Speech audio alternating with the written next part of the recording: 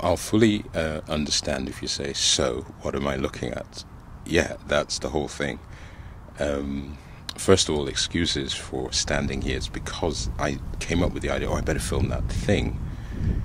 And I was here anyway, whatever. I didn't feel like walking closer. So, you see that yellow, that little bit of yellow. I was looking out at the water and I thought, what kind of boat is this?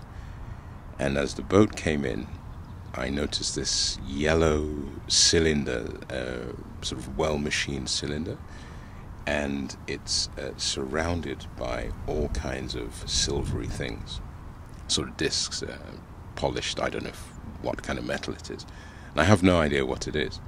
So that's what I'm looking at, and you're just, I'm sorry, suffering because I was too lazy to get really close up and give you a real detailed look. So because it's at this distance, we can simply assume the reason I need to keep this distance is that it's actually some alien object that has just landed. It just happened to land on a boat, and what do you call it? The captain of the boat, in absolute shock, thought, you know what I'm going to do?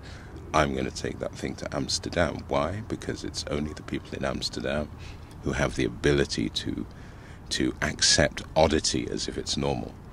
So then there's this yellow thing, and I will do research. I'm not going to do it now, and I'm not going to do it tomorrow or the day after, but somewhere at some point I'm going to try and understand what that object is.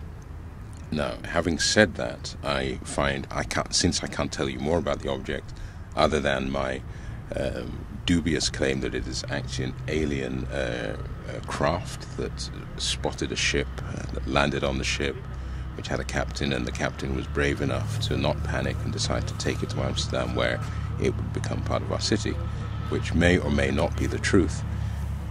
Other than that, I really have nothing else to say, except I do like the yellow. I find it's a very pleasant kind of yellow as it disappears off. It's a kind of yellow that makes me think of Meccano, if that says anything to anybody. Anyway, with that in mind, the thoughts of Meccano, thoughts of possible alien activity in Amsterdam, I think we can just watch the boat disappear in peace and calm, and no need to panic whatsoever.